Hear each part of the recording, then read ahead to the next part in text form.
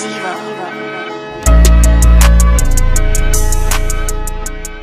what is up guys? Welcome to the tutorial. Today I'm super excited to share with you guys the effect plugin that has helped me create super like smooth speed ramps, and I'm just actually very excited to use this more and more inside of my daily content on Instagram, on YouTube, on just more of my creative projects, especially when I record with the iPhone 15 Pro Max. So I'm actually going to go ahead and record a quick clip using my iPhone 15 Pro Max, and then we're going to go ahead and hop right into Premiere Pro. But before we do, I want to let you guys know that this is a paid plugin called RSMB, and it's really goated. It's literally a match made in heaven when you pair it up with speed ramps. Like, it's literally what all of the big creators are using to get like that motion blur inside of Premiere Pro. But before we go ahead and get into that, I want to let you guys know that my name is Chris Boustedt and I run the Takeover Shop, where I sell editing assets and presets for content creators just like you. Link's going to be down in the description, but let's go ahead and record this clip real quick. So I just finished recording that video, so let's go ahead and import the video. I literally just filmed this, so let's go ahead and drag and drop it. I'm going to go ahead and actually throw a preset on,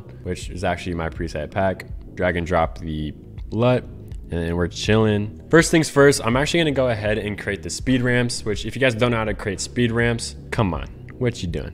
JK, I understand. I literally have a hard time with speed ramps still too. To this day, I still have a hard time. So right click on the clip. You want to go ahead and drag it up like this. Right click, go to show clip keyframes, time remapping, speed, and you're good to go. Yo, real quick before we continue with the tutorial, I want to let you guys know that the Ultimate Solo Creator Bundle is out now. And hands down, this is the best product that I have made. I've spent the last year and a half creating this preset pack, so that way I don't have to keep doing repetitive tasks. And through this kit, I was actually able to optimize my workflow. So now I don't spend hours and hours each and every single day editing content. Like, now editing is just a simple drag and drop process. And like, I genuinely mean that. I use these presets each and every single day, and they're actually pretty gas. So if you want to be able to edit like me and plenty of other dope creators online, go ahead, check it out down below in the description, and let's get right back to the video. Now I'm going to go ahead and just go through the timeline and go to where like I kind of make my first pause, which is right here. I'm going to create a keyframe, or I'm going to create a like point right here by hitting P, placing a point, going over,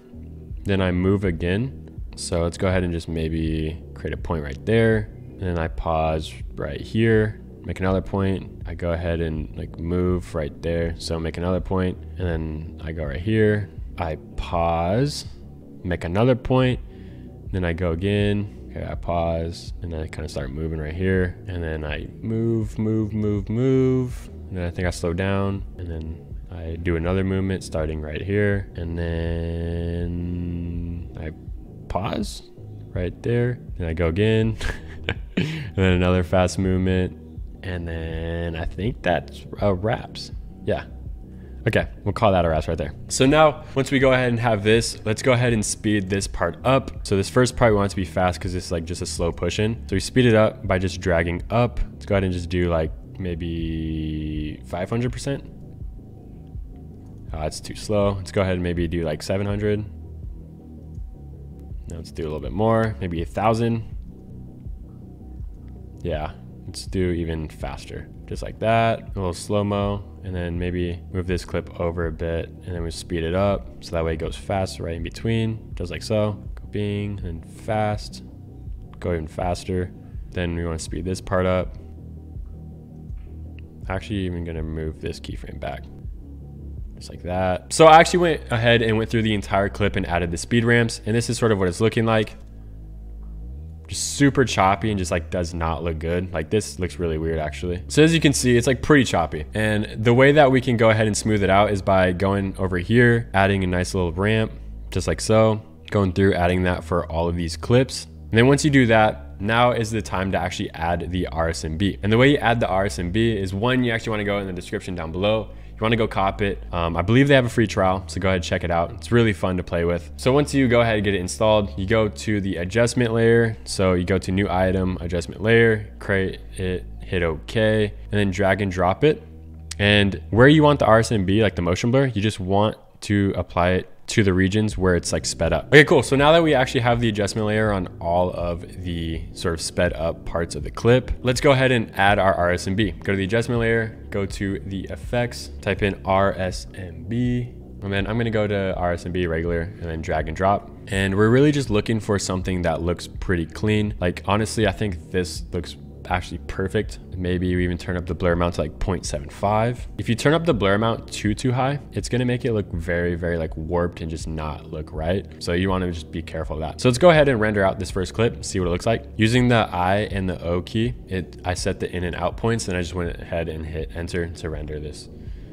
So quick little tip. Now, a quick disclaimer also is that RSMB is very like heavy on your computer. So it's gonna take a while to render if you don't have the fastest computer, but just a quick little thing. The render is actually done, so let's go ahead and check it out.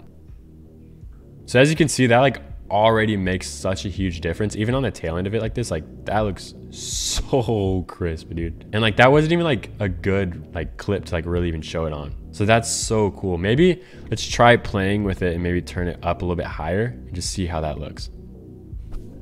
Oh my gosh, bruh. Look at that, dude. That is so clean, bro. I love this effect. Oh, baby. That's insane. That's what you shot on an iPhone. It looks like insane. So let's go ahead and just continue adding the effect for all of these adjustment layers. And then I'll be back when all of these are added and we'll watch it through. All right, let's go ahead and play through and see what it looks like.